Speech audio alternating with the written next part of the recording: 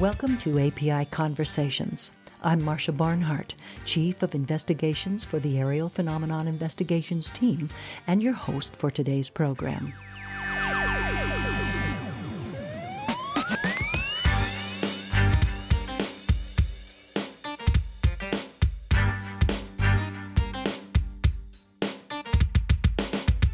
For this episode, we're going to travel back in time 20 years to the spring of 1997. To set the time frame, in early 1997, Bill Clinton was entering his second tour of duty as President of the United States. And every time you turned on the radio, you probably heard Elton John singing Candle in the Wind, or Toni Braxton's Unbreak My Heart. Also, 20 years ago on TV, The Practice debuted. Friends was entering its third season. It was the last season for original airings of Seinfeld, and your children were being entertained by a brand new show called The Teletubbies. In a few weeks, the news would be full of a sad tale regarding the mass suicide of a strange California cult, Heaven's Gate. Their suicide would be in conjunction with the presence of a blazing comet working in slow motion across our night skies, the Hale-Bopp comet. You would have, no doubt, spent cold nights out looking up at this wonderment overhead. And here is where we start the story that encompasses this episode of API Conversations.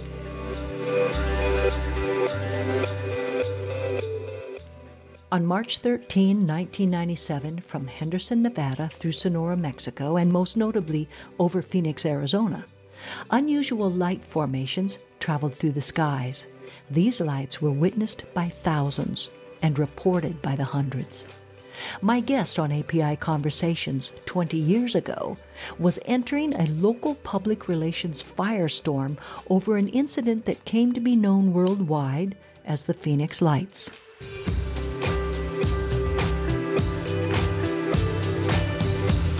For the next hour, Frances Barwood, who was a city councilwoman and vice mayor for Phoenix at the time, will tell us how the phenomenon unfolded in the public eye.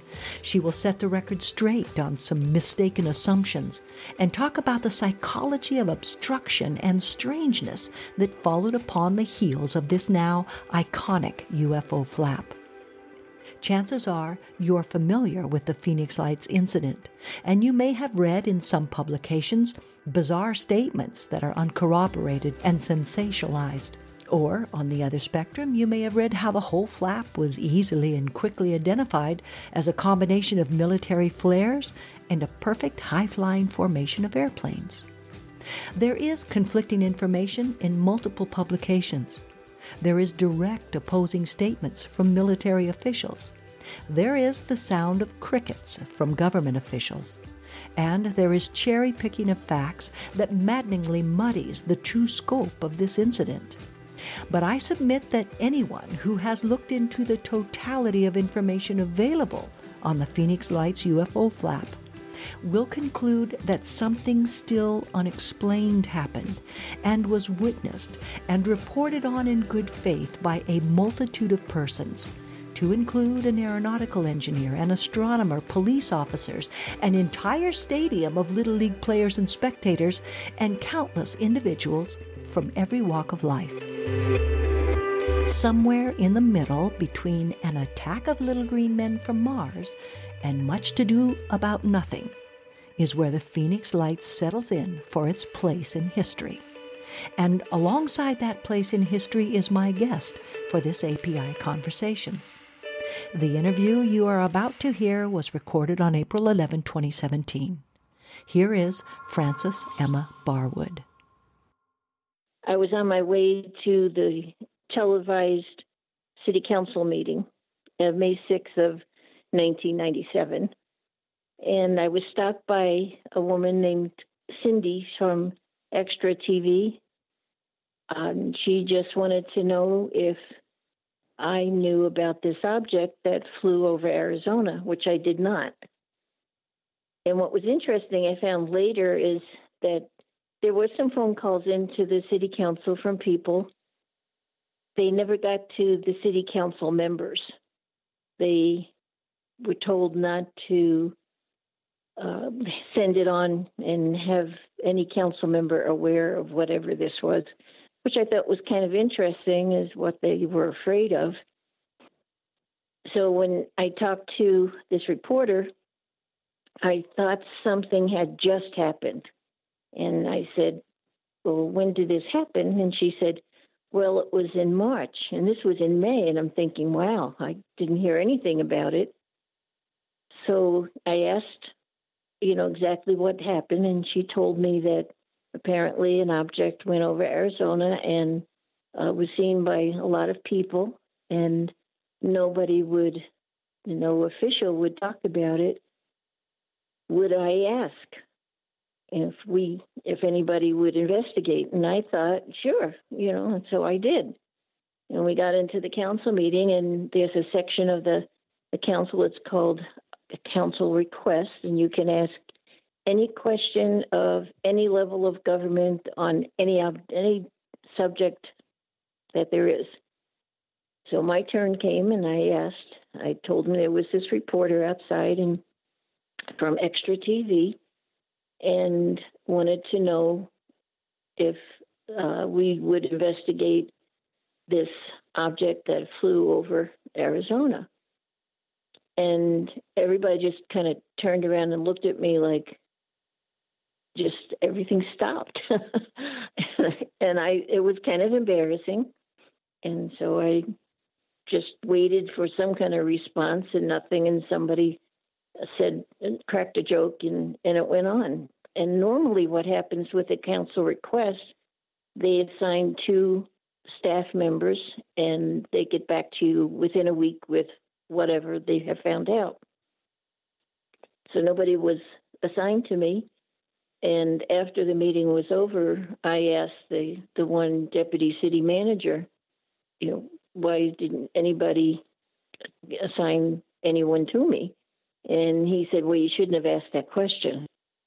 And I said, why? He said, because nobody was supposed to talk about this.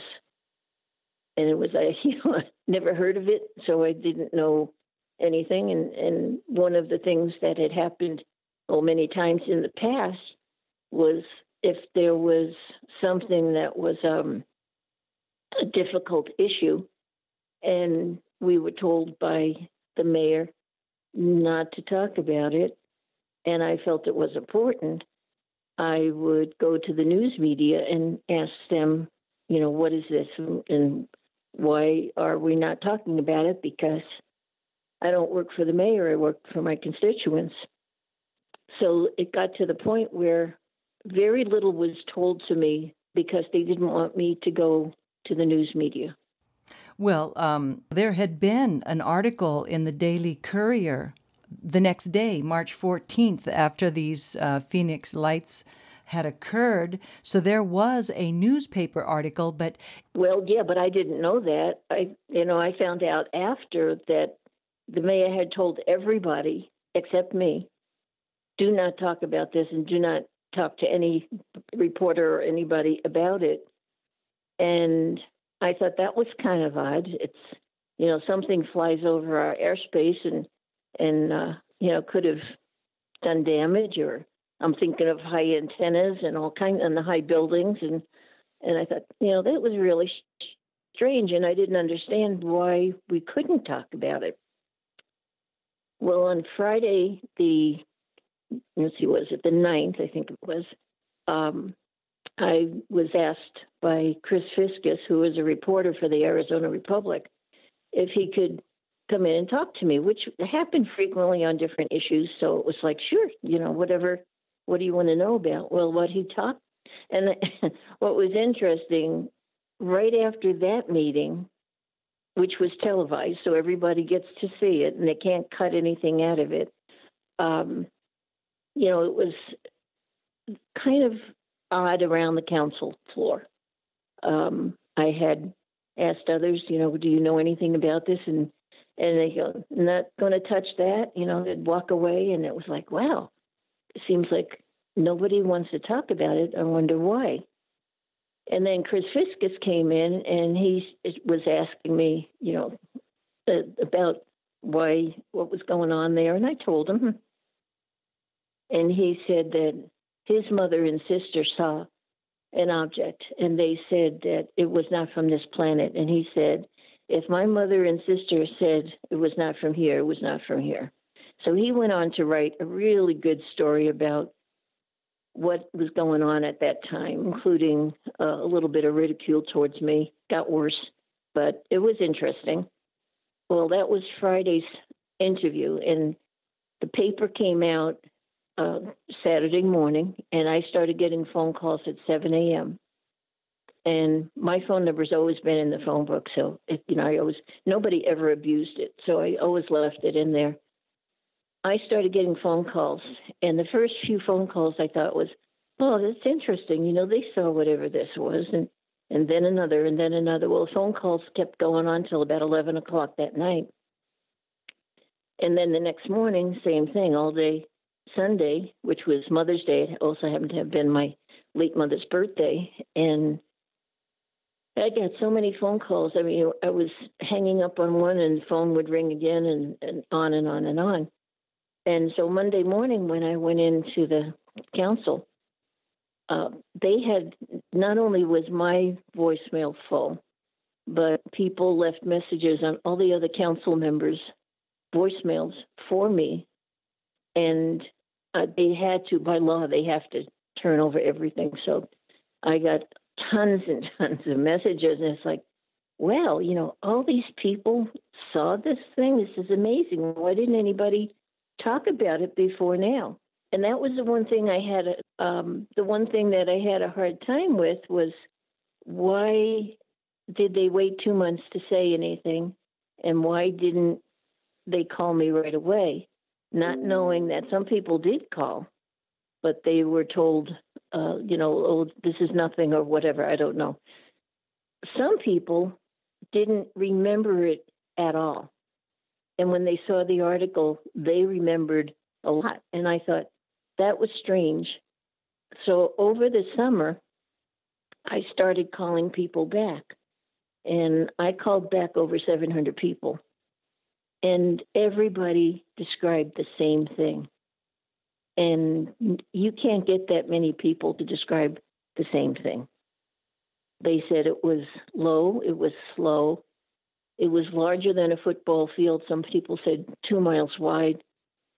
It was totally silent, no noise whatsoever.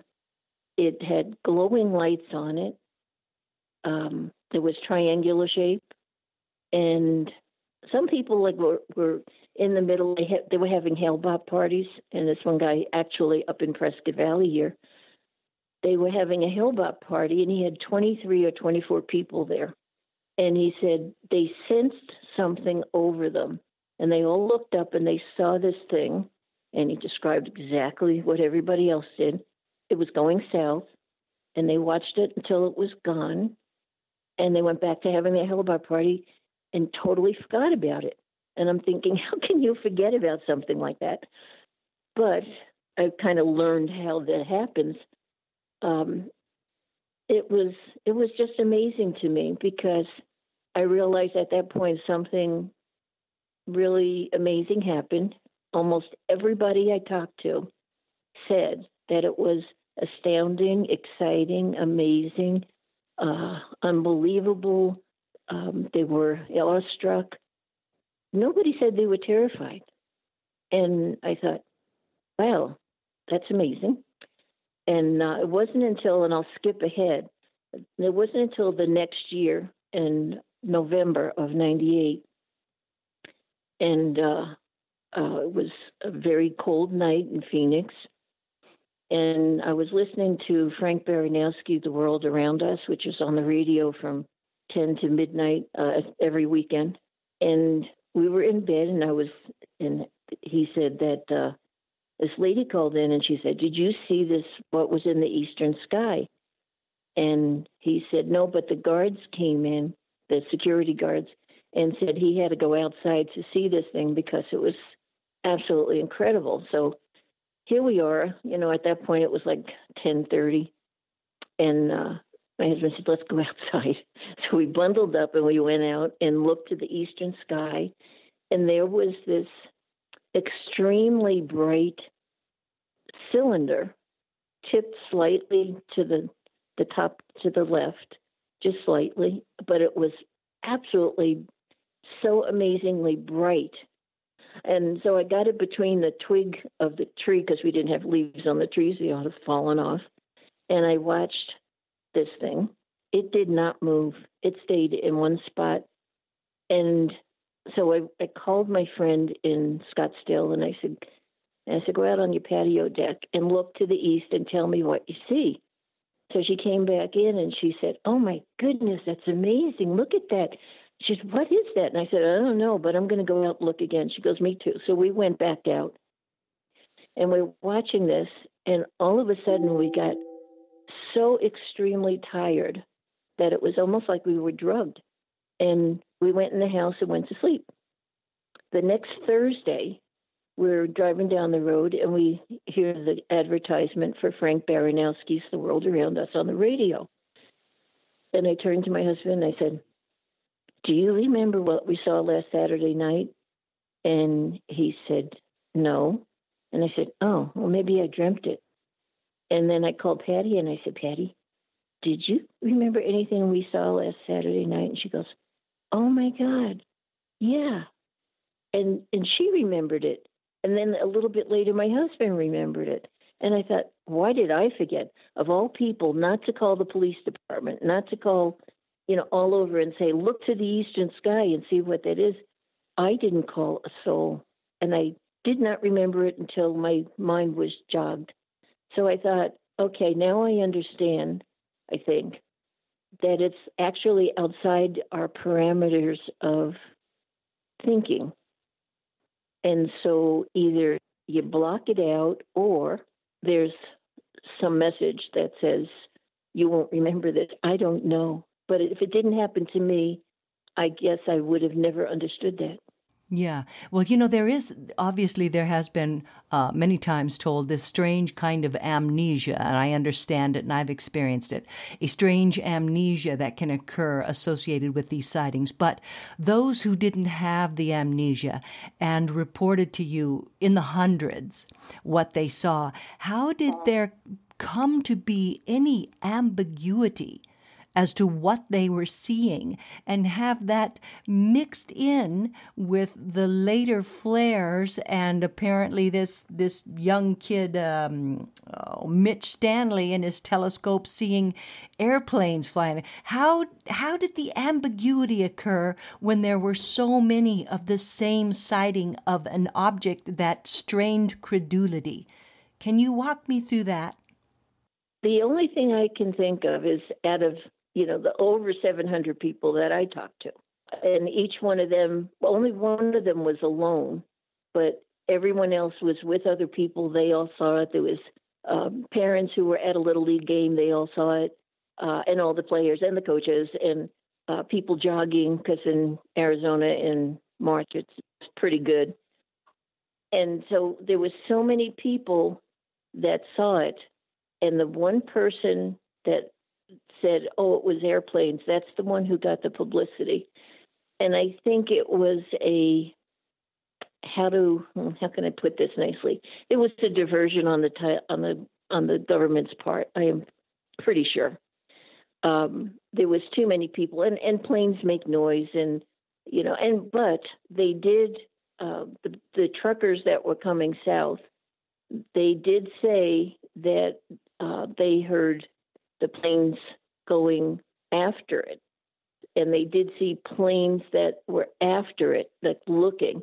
But the people who did see it, and then when they saw the newspaper article, the ones who didn't remember, it all came back. The ones who had been talking about it, people told them they were crazy. And I got 2 phone calls, and I had caller ID on my phone, so I knew that it was legitimate. One of them was a very famous entertainer who lives in the town of Paradise Valley in Phoenix. And he said he wanted to tell me because he wanted me to know what he saw was real. And it was not from here. And he said, but I can't go public with this, and it would be just the end of my career. So that was one, and I told him I would never tell who it was, and I never will. Haven't even told my husband, kids, nobody. The second person told me, he went on to describe this entire thing like everybody else did. And I said, well, who are you? He says, I can't tell you who I am. And I said, well, then I can't verify that you're real and, and that you're telling me the truth. And he said, well, I can't risk it. He said, I'm the vice president of a very big company in Phoenix. And he said, I make six figures and I cannot tell my name. And I said, if I promise I will never, ever tell, I want you to tell me your name. Otherwise, don't bother me. So he did. He told me his name. And I said, thank you. And that was the end of that conversation. The next day, I called that company. I asked for him, and I did get him on the phone. And I said, I just wanted to verify that it was you, that it was really you. And he said, it is. Please don't ever tell. And I said, I won't. And that's so two big people saw it, and they had absolutely no doubt that it was an object that there's no way we had at all. We had a friend who was a pilot, and he did the New York to Paris flight. And he said, you would not believe what we see out there. And he said, we know it's not from here, but if we tell, we won't have a job anymore. And he said, after I retire, I'll write a book. He retired and he died. So he never wrote the book. Well, you were talking about, I don't like to get conspiratorial, but I know that the day after that incident on March 14, when this journalist Laura Hinchy wrote an article in the Daily Courier about this, she contacted the Luke Air Force Base media liaison, who happened to be Sergeant Rolla Stuttmeiler, and she gave an official statement and said the base did not send out any aircraft and, quote, they don't fly in the evening. But in a later article, this was what was done by Richard Price in his USA Today article, June 18, that kind of broke things open. He happened to talk with Lieutenant Colonel Mike Hauser out there at Luke Air Force Base, and Hauser said they did happen to have some F-16s up in the air that night, but that they were, quote, on a routine training mission. And it just so happened that that in the USA Today article, June 18, the journalist had spoken with a cement truck driver, Bill Greiner, and he saw a couple of brilliantly lit orbs, and one of them flew right over Luke Air Force Base, and he stated he would take a lie detector test. The three of those F-16s took off and headed straight for that orb. So, he wasn't of the mind that there was anything routine about those F-16s. They apparently made a beeline for that orb.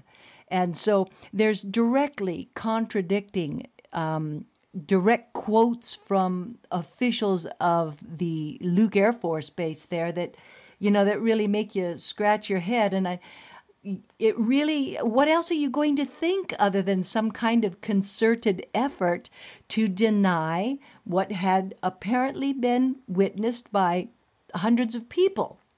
And that's a hard thing for a person to put in perspective, let alone somebody like you who happens, your purview is to get answers as an elected official for the people in your district. That must have been very frustrating for you. Well, it was. And I'll tell you, I met Bill Greiner and talked to him, and there's no doubt in my mind what he said he saw. And Richard Curtis, who had called me, and he told me that he was a disabled veteran, didn't tell me at that point where he lived. And he said he was listening to the truckers coming south. He says, I've got professional CB equipment and professional video equipment. And he said, I was listening to the truckers, and he said, I thought, well, I'll go up on the roof and see what's coming, and I'll film it. So he said he did, and he had one tape in his camera, and he finished that tape put another one in and took the second tape, and he said, you can see the outline because of the reflection of the street lights.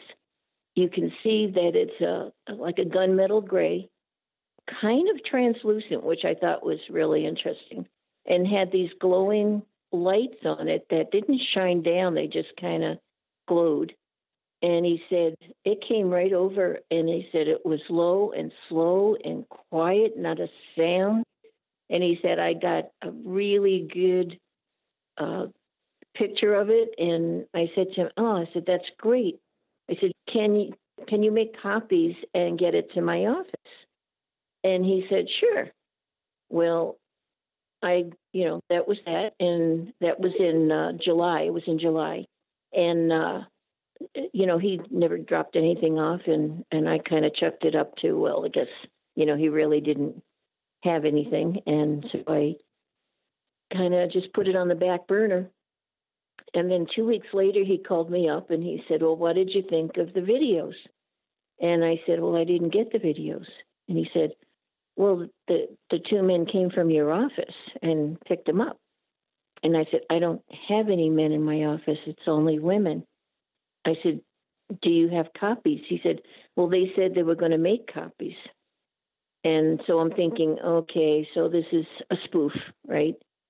And then one of the men at the Village Labs with Jim Delatoso said he would go over and talk to him. I found out at that second phone call that he lived in the Westwood Ho Hotel, which was an old hotel that was converted for disabled veterans and other disabled people.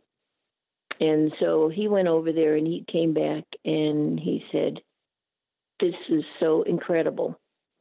He went in, and in the lobby was the manager and a minister who ministers to the people who live there. And he said he asked for Richard Curtis's room, and he asked them what they saw. And they said it was really interesting because he said a car pulled up, and this was like mid-July, 110 in Phoenix. And the car pulled up and had dark windows, and two men got out in three-piece suits and hats, and they were thinking, well, these guys are dressed like winter. And they came in and asked for Richard Curtis, and he told them, what his room was, and they went up and came down and left. And they were talking about how odd this was. So anyway, it ended up where Richard Curtis, after that, and he talked to Richard Curtis, and he said he did have professional CB equipment and professional video equipment, and he said he's a really nice guy. And he was on television. They interviewed him on one of the stations about what happened that night, and he told the story of these men and everything, right?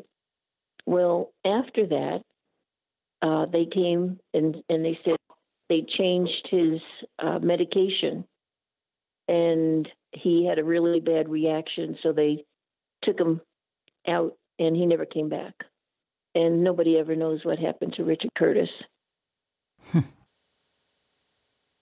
So here we have an instance where hundreds and hundreds of people purport to have seen the same thing and told the same story over the same period of time. And now this period of sightings, was going on prior to the Phoenix area. I know a day or two before there had been mass sightings, the 10th and 11th, mass sightings over Virginia Beach, as I recall. And there were also sightings before in Nevada. And so this was a true flap. It wasn't just one or two people having said they saw something. These were hundreds of people and scores who contacted the National UFO Reporting Center. But the odd thing is that out of the hundreds of sightings that are of a similar type, the one or two that are contrary to that get stitched together, and that then becomes the real narrative. And what we're left with, and what I'm questioning here and want to bring up with you, is the psychology that you came upon. You ran into a brick wall, and I don't know if you ever were able to get a nailed down investigation by U.S. government authorities, did you? No. and it's kind of interesting because Chris Fiscus, when he did that interview on Friday, the 9th, and it appeared in Saturday paper, the 10th, he did that on purpose because the weekday the news editor would not do it. So he hit the weekend editor, who put it on the front page. And right after that, he was removed from the city beat and put to the state beat. And in the city, he was one of two reporters. In the state, he's like one of, one fish in a barrel of hundreds. So he lost his importance as far as a writer on the city beat. And then I sent a letter to McCain. Everybody that called me, I would tell, please call the governor's office and let them know what you saw. And so most of them did. And so the governor's office was inundated with phone calls and didn't hear anything back. And McCain, Senator McCain, was on television saying, he would look into this. And, I thought, oh, that's good. I'll send him a letter. So we did a letter and went out to his office, and nothing. And I found out that he actually forwarded to Lansford Trapp, the director of armed services. I didn't even know there was a director of armed services. But nothing back. And so I sent another letter, and I said, I want to know what you're going to be doing about this, and nothing. And so my office called his office to find out what happened and why he hasn't responded. And they said, well, that letter was sent to the National Archives. Well, the National Archives are kind of called the big trash can in the sky because all they do is file stuff, and they don't investigate. They don't do anything. And so my assistant called the National Archives, and she talked to this lady, and the lady said, no, we don't respond. We just file. And she said, well, can you send me a letter that said you received this letter from Senator McCain's office? And she said, well, we don't send out any letters. And she said, so my assistant said, well, can you fax me just a note saying that, you got this letter from that I sent and that they sent to the National Archives. And so she did do that. And so I thought, well, here's McCain, who said he would investigate, and he doesn't want to touch it.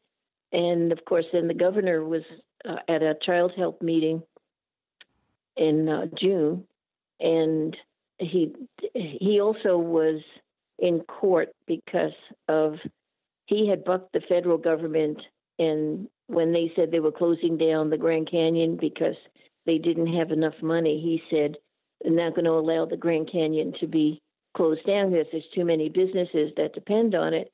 So I'm sending the National Guard.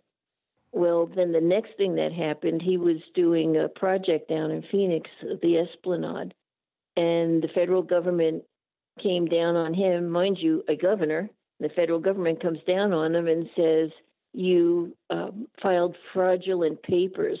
You fudged your value on some buildings. And so they took him to court. And when that happened, which was prior, I said to my husband, that's because he bucked the federal government. So they came down on him. And, just to set an example, you don't go against when the federal government said they're going to do something. You don't go against that.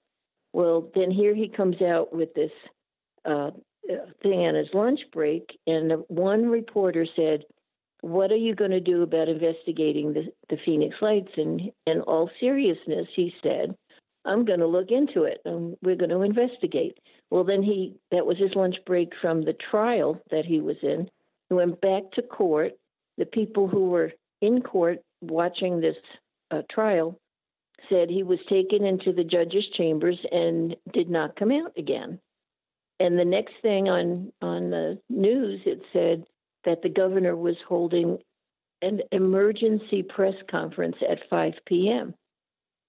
I didn't relate the two. I thought the emergency press conference was going to be an emergency. Something happened. Well, he comes out, and you saw, like everybody else saw, the taping of that, and he came out and said they looked into it, and then oh God, I can't remember his assistant's name, Chuck Conley, I think it was, comes out dressed as an extraterrestrial, and they made a big joke of it. And so I said to my husband, I bet they're going to drop all charges. I bet they said to him, you better make a joke of this or you're going to go to jail. And he knew that they would do that. And he had 6 kids, wife and 6 kids at home. And we've known Ann and Fife for years, and they're really nice people. He does not have a sense of humor. So there was no way in the world that he cooked that up. And he has never talked to me since then. I saw him at an event, and I went over. I said, hi, Ann, where's your husband? She goes, over there. I went to walk over to him, and he just backed off and went into another room. And I thought, okay, he doesn't want to talk to me, and I can understand. Well, the next thing is he's left office, and then the next thing he talks about that he did see this object. And he never did say why he did that kind of weird press conference. But in my theory, it was, do you want to go home to your wife and 6 kids, or do you want to go to jail? And, they can do whatever they want. Though he had the chance to set the record straight in Leslie Kane's book, UFOs on the Record, and he did not choose to drop a dime on the government if that was the case. He had the opportunity. And, I read the book there and read his chapter in that, I think it was like chapter 24, that he answered, Fife Symington answered when he should have been straightforward with his public, and he wasn't. Yeah.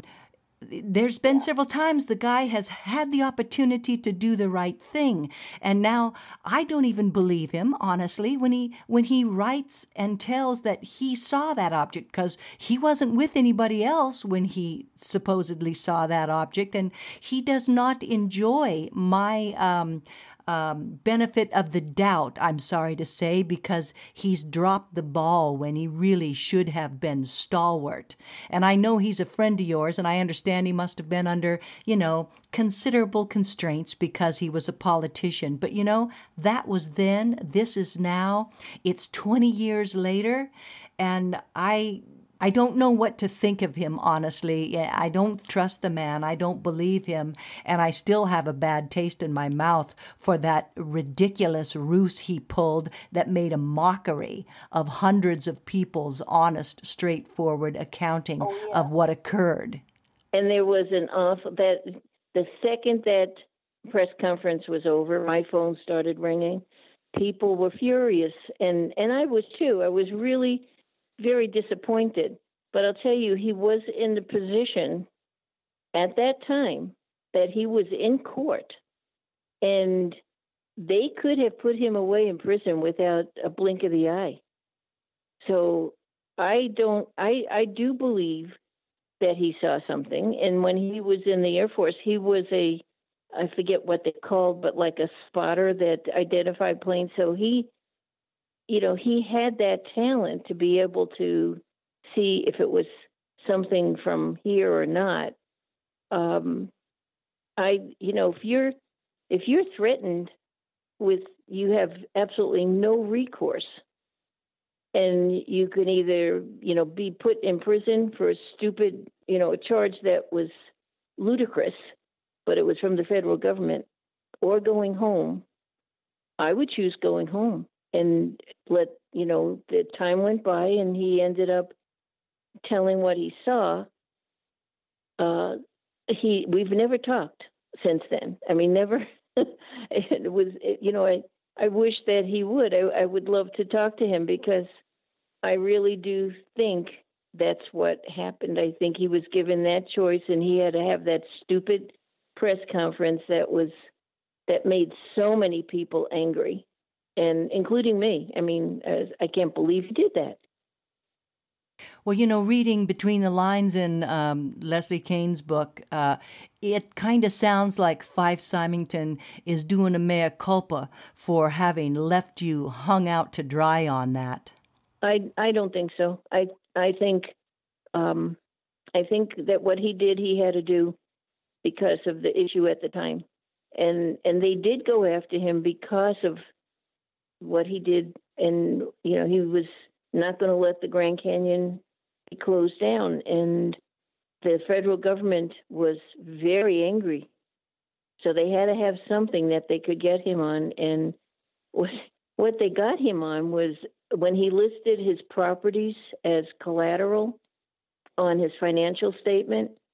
They said he overestimated their value. That's what they got him on, and it was ridiculous, because he didn't overvalue anything, but they said he did.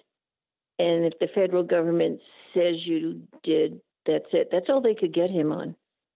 How can we possibly get to a guy who's pretty squeaky clean, and he was a good guy, and that's how they got him. And that's my opinion, because it adds up, and I don't ever expect him to say that it was a deal to be able to get out of going to prison. You put the two and two together, and it sure seems like it, and I don't blame him at all.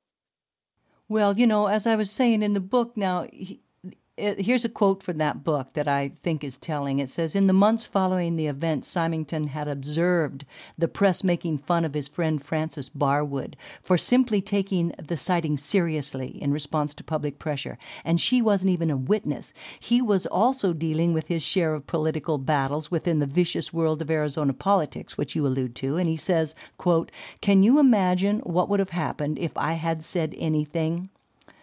And he seems like he felt bad that he did not stand up, and you did. You took the brunt of it. Now, in retrospect, Frances Barwood, if you could do it over again, would you do anything differently? No.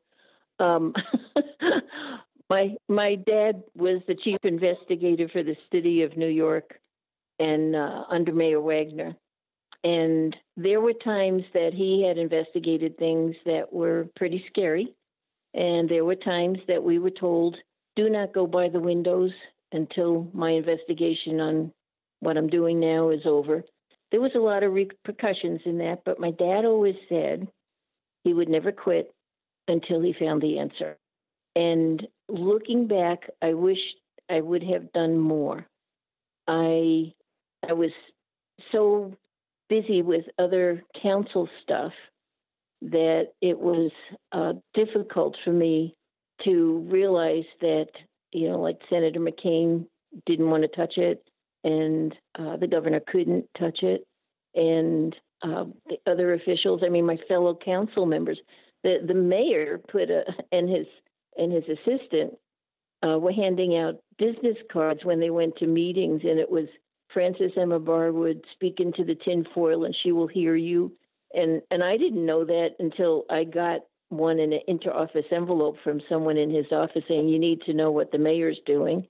And they put signs on everybody's picture was, in the hall, so that for all the council members. And they put a sign on mine, and it said, Frances Emma Barwood from the planet Xenon. And, I was not prepared for all of that. Looking back, I don't know how you prepare for something like that, but looking back, I think I would have been a little more forceful as to, I went to a meeting at the Armory down in Phoenix where the National Guard was, And we were talking out in the lobby at the intermission of the meeting, and this one, she was a female. She came. I know her name. She came over to me, and she just kind of bumped into me, and she said, "I want you to know it's real. We can't talk about it." And she walked away, and it was like, whoa, So I think there's a lot more going on behind the scenes than we possibly know. There's definitely something else going on out there. And there was just an article in the Prescott Daily Courier up here that in the 1800s up here, there was a craft that came and they saw it, and the whole article was like, wow, nobody ever told me about this. And this was in the 1800s. And there was not even planes or anything. So, you look at all that, and throughout history, there's stories of, they've seen things in the skies, and of course, there was no planes, jets, or whatever. And we look at our technology, and we think it's the do-all, end-all. Well, I grew up with a dial phone and a 10-party line and black and white television, and look where we are now. Who would have ever thought? And so, and in my lifetime, which has gone by really fast, but, you think about that, and, it's we can't even imagine what is out there, or what we could even us accomplish. And, our technology, they keeps changing now so rapidly. Well, what if there's something so far advanced that we not even in the horizon for us? So we don't know. But, again, if we are being visited, obviously, they're much more advanced than we are. And so I think, yes, there's other planets. There's other intelligent life. There's obviously more intelligent than we are. And, if we're the best there is, that's scarier yet. So obviously they have technology that is probably much more advanced than us, since if they have a way of getting here and are so far advanced, if they wanted to hurt us, they would have. I think they're observing us. And, I don't know what their theory is, other than, oh my God, they're still so uncivilized and they're not ready for us, or whatever. Or maybe they're getting us ready for a visit. I don't know. Yeah. So you are definitely in the extraterrestrial hypothesis camp. You suspect they're probably some type of being that is not from the earth. So along that lines, the people that you have had occasion to talk with since the last 20 years that this happened, did you ever get anybody who, other than that woman that said to you under her breath, it's real, have you had any others talk to you about what could be going on that they have knowledge of? No. And I think, well, you look at my friend Russ, who was the pilot, and he worked for Braniff, and, he said there's no doubt in his mind, but he can never talk about it until he's retired, and he retired and died. So he was going to write a book of all the things he saw, and he said all the pilots know that there's things from other planets not here. And, if you just take that, and that they're not the only ones. There's got to be, people in NASA. There's got to be people in other levels of government. And you look at Carter. Carter said once he was in office, he was going to go in and, what happened with that? And, he would never talk about it again. And so you look at all that and you think, what are they afraid of? And the only thing I can think of is they're afraid of losing power. Yeah. And it's sad because, right now we've got so much evil in the world, and it's so scary and so awful. And, you just wonder what's going to happen just with humans. and again, if we are being visited by more intelligent life, which if we are being visited, they are more intelligent. What do they think of us? Are we ready? And I think, the best thing that they could possibly do is land when they have one of these really big, and I'm not a sports person, but like really big football, extravaganzas, and they could land in the middle of the football field and tell people, hey, we're here and we've got all this wonderful technology and all these cures and all, on and on and on. I also think they probably look pretty much like us. So I don't think it's going to be anything frightening. And I don't know. I just hope I'm still alive. I keep joking that I'm going to be 93 years old. It's going to be the 40th anniversary, and I'm going to be introduced by an extraterrestrial at the 40th anniversary event. So I don't know, but we'll see. So you haven't had, other than that one sighting you had that you called your friend up, you haven't had any other type of anomalous experiences? Well, it's kind of interesting because I moved from Vermont to Arizona in 1980, and my middle boy and I went out to get the mail at the mailbox, and it's kind of funny because I didn't even think about that all this time. We went out there, and I looked up, and I said to him, "What's that?" And he looked up, and he said, "I don't know." And it was a square thing. It was with a hole in the middle, flying overhead. And I said, "It looks like a flying house." And he said, "Yeah, it does." And we went in the house, and that was it. There was one on a video that was shown at the 20th anniversary down that Dr. Lynn had. And one of the things shown was exactly what we saw. And so I called my son up, and he happens to be a Phoenix EMT on firefighters.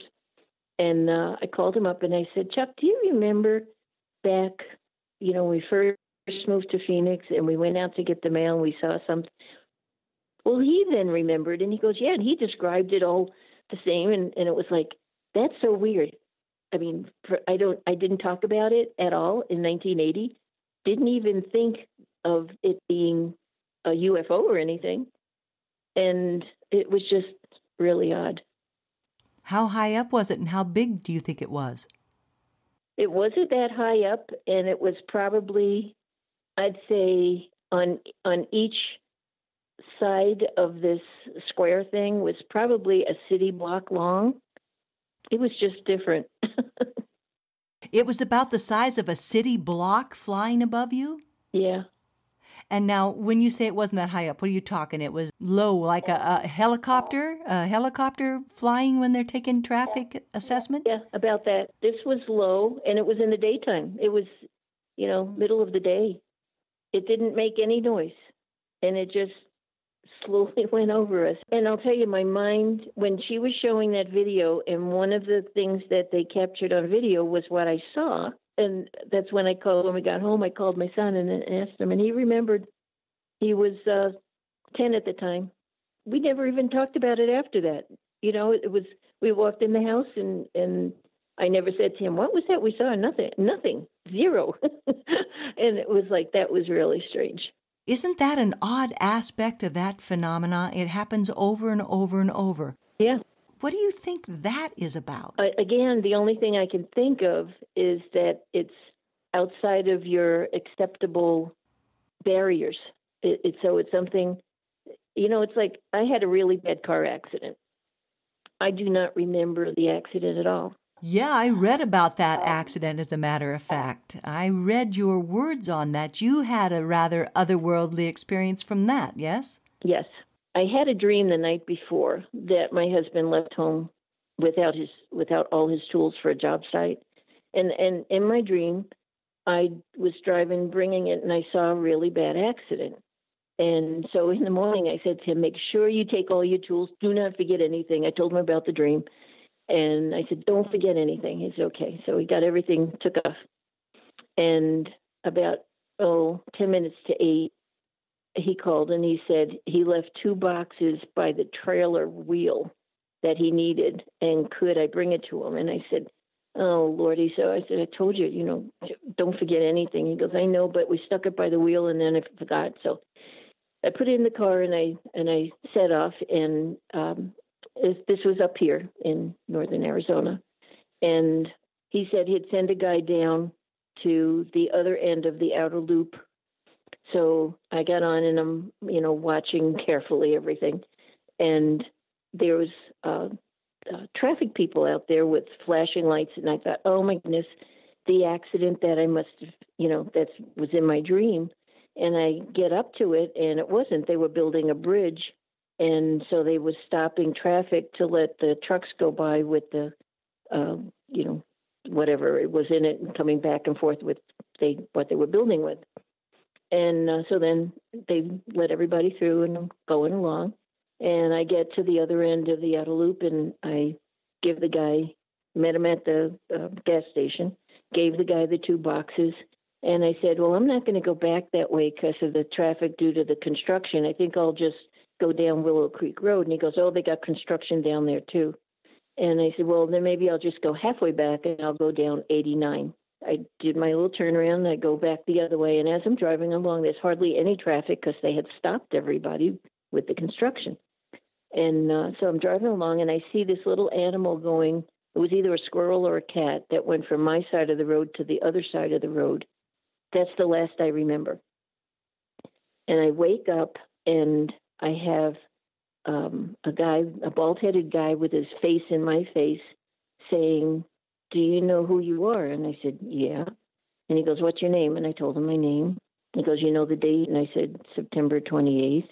So I said, what happened? And I looked past him and my windshield is completely shattered. And I said, did my car explode? And he didn't say anything. And then I look on my right side and there's an EMT putting a needle in my arm. And I said, did my car explode? And she didn't say anything. And she said, I want you to tell me if you can feel anything. And I said, well, I didn't feel the needle. That was good. And so she's poking me on my arms and my legs. And I said, no, I don't feel anything. And so she said, we're going to cover you with a heavy material, which was a canvas. And she said, it's going to get really loud because we have to cut you out. And I was calm as a cucumber. And he said, okay. And so they covered me and it's like really loud noise. And they cut my car, and, to get me out. And so they took me out of the car. And the only pain I had was when they put the neck brace on. And I screamed. The pain was unbelievable into my head. And they put me on the stretcher. And I said, where are we going? And they said, in the helicopter. Well, everybody who knows me knows I do not fly. It's, if I was supposed to fly, I would have wings. And I was calm. And I said, okay. And they put me in the helicopter. And the sheriff guy, who was the bald-headed guy, after he put his head in to talk to me, he said, broken neck, broken ribs, and broken knees. And I'm thinking, wow, somebody got hurt. And so anyway, I'm in the helicopter. And next thing, I'm not in a helicopter. And I am in an amazing place. And I can't even describe the color because it's nothing that we have at all. But it was absolutely incredible. And I knew I was dying. And I knew if I stepped forward, I would be dead. And I said, God, my family's not ready for this. But if you send me back, can you send me back healed? And I don't know why I prayed that. Next thing, I am back in the helicopter with all the noise and everything, and they're landing in Phoenix. And it was like a second from when they put me in to landing. Then they wheeled me in. They put me in this machine, and then they put me in a room. And I look and I see my son in all his gear. And I said, Chuck, what are you doing here? And he goes, I came to see you. And I said, is this serious? And he goes, yeah. Then the doctor came in and he said, I'm going to look at the scope again, the scan again. And he says, I'll be back. And then he came back in and he said, you don't have a broken bone in your body. You can go home. So they put me in a wheelchair. Then my husband came. So they put me in the truck and took me home. And they said, see your doctor in, a day or two. Well, I had an appointment the next day with my doctor anyway. for my allergies. So I went in to the doctor's, and I was sore. I had bruises, had my seatbelt on, and it was bruised all across my seatbelt. And the doctor said, "What are you doing here?" And I said, "Well, I had the appointment, and they told me to see you, so I figured I'd come in." And he looked at me, and this is not an emotional doctor. He took my two hands, and he said, "I read the report. You've been given a second life. Use it well." And it was like, wow, it wasn't a dream. It was real. And so then we went to the wrecking yard where my car was to get all my personal stuff out. And my husband and the guy, found the car. And the guy at the wrecking yard said, "Whoever was in this car is dead." And I said, "No, it was me." And he goes, "You're kidding." Years before that, like 3-4 years, I was given this coin, and it said, "God is great, Jesus is Lord." And I lost it. And it was on my dashboard. And the guy found it, and he said, "Wow, this is something, this was right on the dashboard and all this mess." So he hands it to me, and I said, "I lost this 3 or 4 years ago." Well, he freaked out. and it was like, okay, so there's more to life than, just the living and dying. There's a whole lot more. And there's more to our universe than just us. And so I have a whole different perspective. Oh, I would see why. That was a profound experience. Yeah. Again, we live in our own little parameters. And I think when it goes outside what we understand, we can just block that out. Yeah, we clearly don't know a whole lot about what's going on in our reality, and we're reminded of that when we have anomalous experiences. These are things that actually happen that cannot be accounted for in our known physics. And so it causes the human mind a lot of vexation. But then there are these transcendent moments that change kind of how we see the world from that point on. And I guess that is the point of experiences, to change some of us bit by bit, to not be who we were anymore, to be a newer creature, a better creature, a more advanced creature. Maybe that's the gift of those things. Yeah.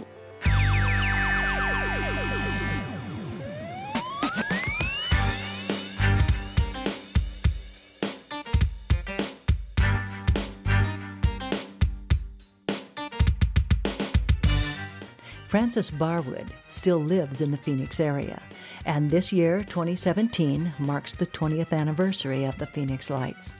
It is still being hotly debated, yet it's become iconic, indelibly etched in the minds of those who experienced it firsthand.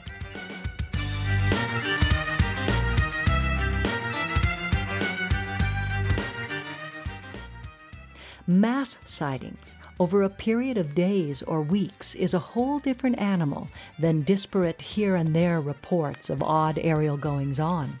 The scope and scale of mass sightings and the attendant high strangeness that sometimes accompanies UFO sightings is a type of anomalous experience for the human psyche that, as futurist and ufologist Richard Thiem says, is a brick through the window, something that challenges us at a fundamental level.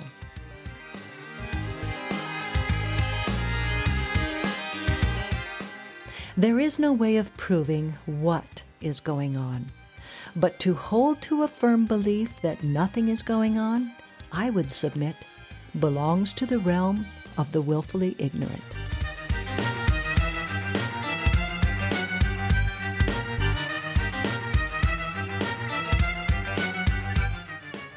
You have been listening to API Conversations, Episode 5.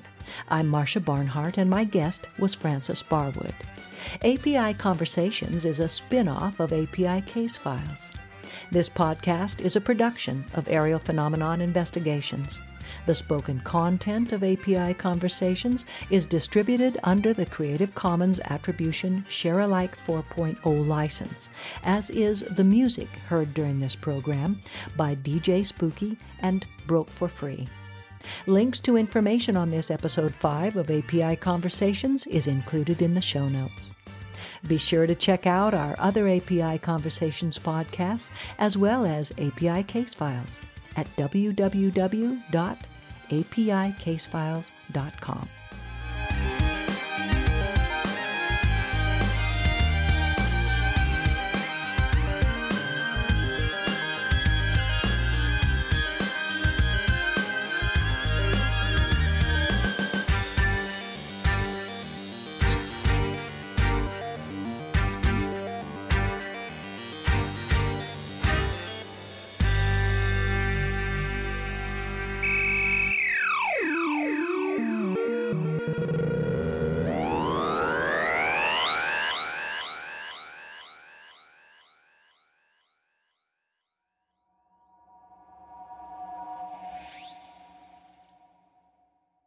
This is API Case Files.